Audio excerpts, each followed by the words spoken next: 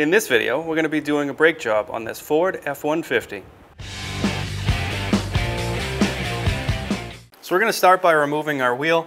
Our wheel's a little bit different here than yours will probably be. We have all locking lug nuts on our wheel. So unfortunately I won't be able to give you a size, but go ahead and take your wheel off.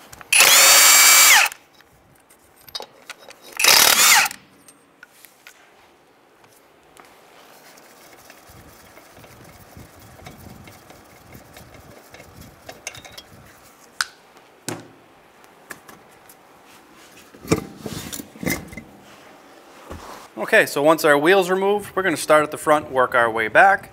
We're going to start right here with this wheel cap. Flathead screwdriver, get in there and just pry that cap off.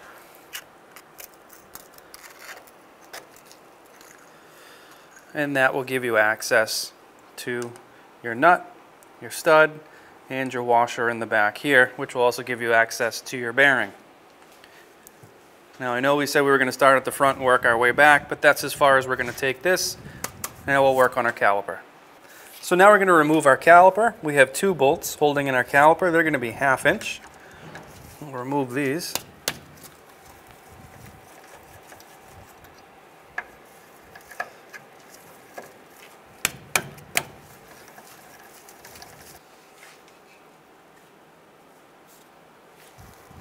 So now that we have our last bolt coming out here, we need to be ready to take our caliper and hang it out of the way without doing any stress to the line. You have a section of hard line and then a section of rubber.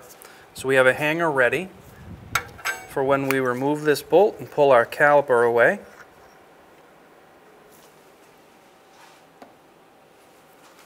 So that's our two bolts, and we can start to work our caliper away from the pads and the bracket. Now this actually looks like it's stuck in place. So we're going to take a flathead or a small pry bar, see if we can work that caliper off.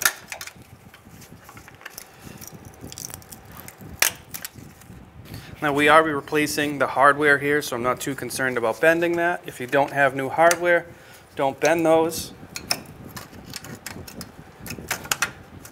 Okay, once you have your caliper free, this one a pad came with it. We're going to hang our caliper on our hanger and up by our coil spring.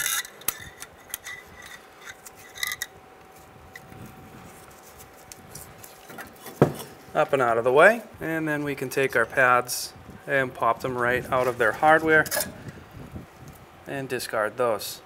So now on this specific vehicle, the bracket for your caliper is part of the knuckle here, so the bracket will not come off. So now we're going to remove our hardware.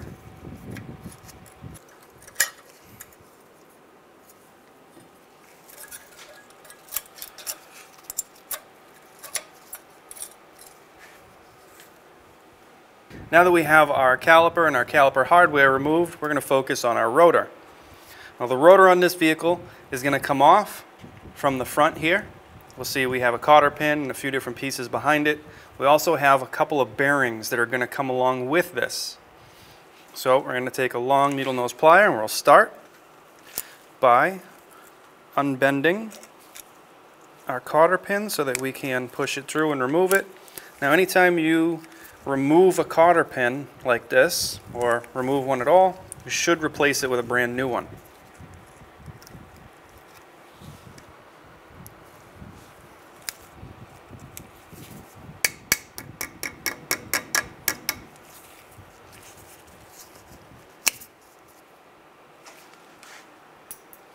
Behind your cotter pin, you have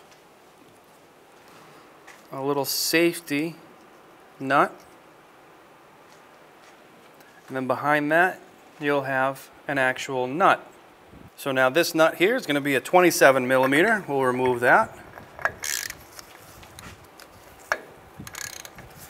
and it shouldn't be very tight.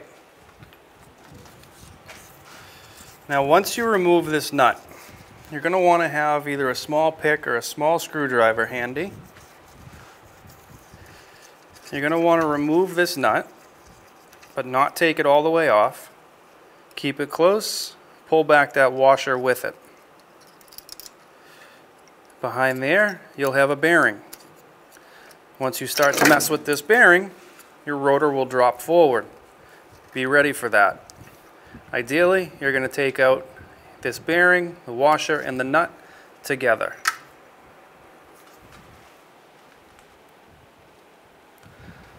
Once you've removed those, you can take your rotor and slide it right off.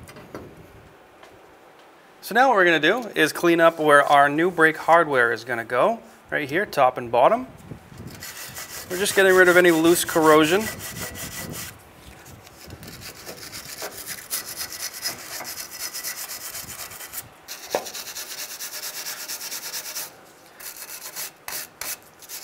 Okay, so now we're going to put some grease where our brake hardware is going to go. This will help again with preventing corrosion in this area, and it'll slightly reduce squeaking or any noise from that hardware. We'll do this top and bottom. Once you have a thin coat of grease on there,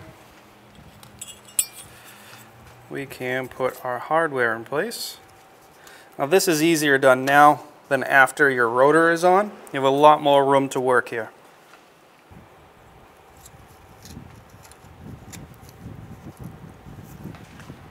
So now your new rotors are going to come with a coating of grease or oil for shipping so they don't corrode. We're going to just brake clean that away.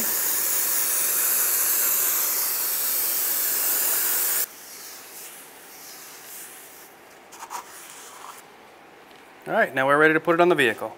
Okay, so now is the hardest part of the install.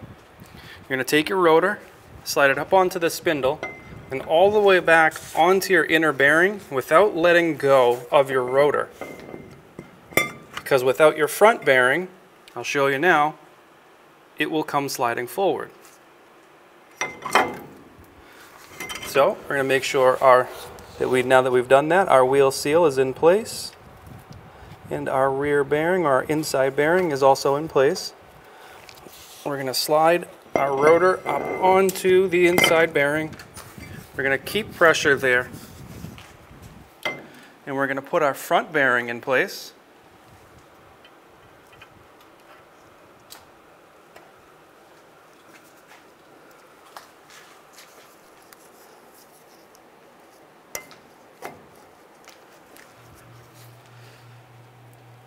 I'm going to put our washer.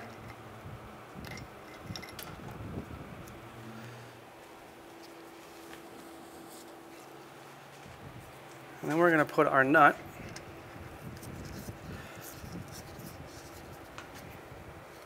We're going to continue. We're going to push everything back, give it a little rotate, make sure we're seated onto that inner bearing. And then we'll torque this down. So now that we have this retainer nut in place, our inside and outside bearings in place, our washer in place, everything is in place. And this rotates. Now is the point where you're going to take this nut here and you're going to tighten it down to seat your bearings to 50 foot-pounds.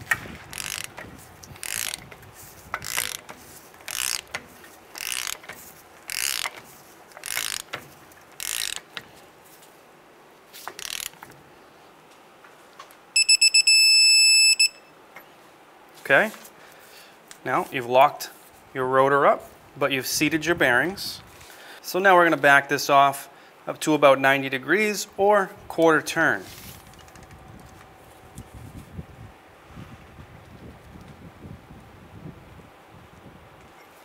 Okay, so now what we're going to do is tighten this lock nut down to 16 inch-pounds. All right, so now we're going to put our spindle nut lock in place. We're just going to line it up with the holes so that we can get our new cotter pin through. Once you have your new cotter pin through, go ahead and bend those tabs at the bottom open to lock the cotter pin in place.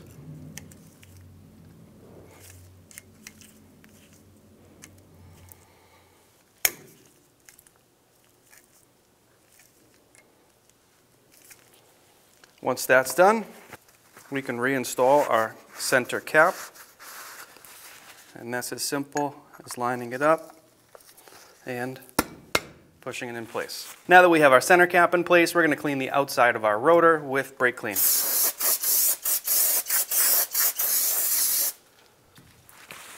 Give it a quick wipe, trying to remove all those shipping greases and oils. Now we're going to install our brake pads. This one here with this bracket is going to go on the outside, this one's going to go on the inside. We're going to set them in just like this with the tab to the rear.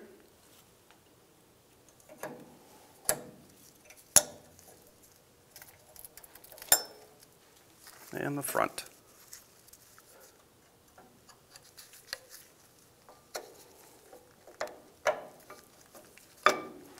Okay, so now we're going to take our caliper off of our hanger. Again, be careful not to stress your brake line. I'm going to rotate it here just to show you that our piston on our caliper is too far out now to go over brand new pads. So the pads have more material on them, so they're thicker, so the piston would need to be further back. To accomplish getting your caliper onto your new pads, we're going to need to compress that piston. I'm going to set our tool up.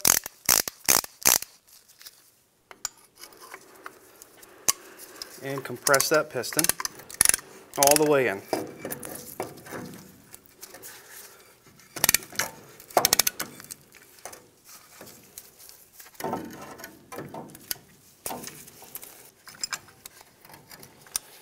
Okay, so now that you have your piston compressed, we can take our caliper, slide it onto our pads.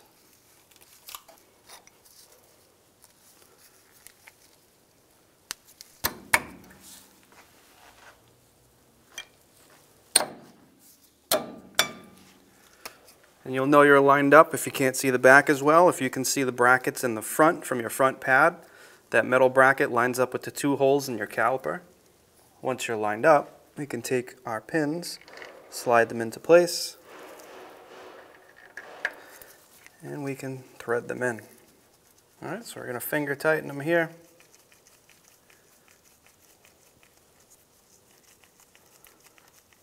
And then we'll torque them down. All right, we're going to torque down our caliper pins here to 141 foot-pounds.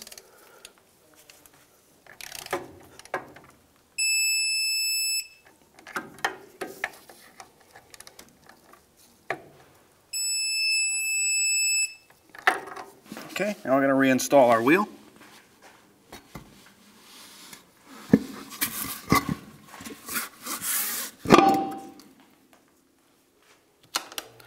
And for us, put on all of our locking lug nuts.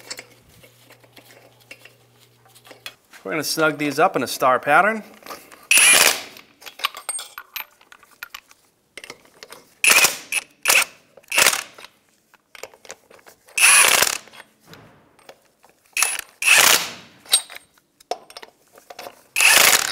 So now with our vehicle on the ground, so our tire can't rotate, we're going to torque down our lug nuts to 100 foot-pounds. We're going to do it in a crisscross pattern.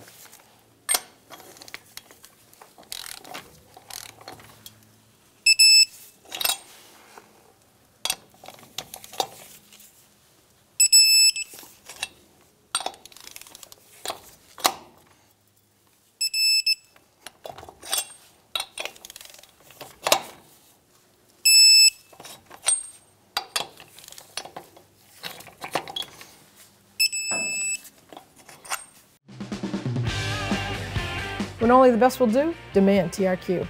The only company that lets you view before you do. TRQ is committed to offering the highest quality aftermarket auto parts that are engineered for peace of mind. Thanks for using and viewing with TRQ.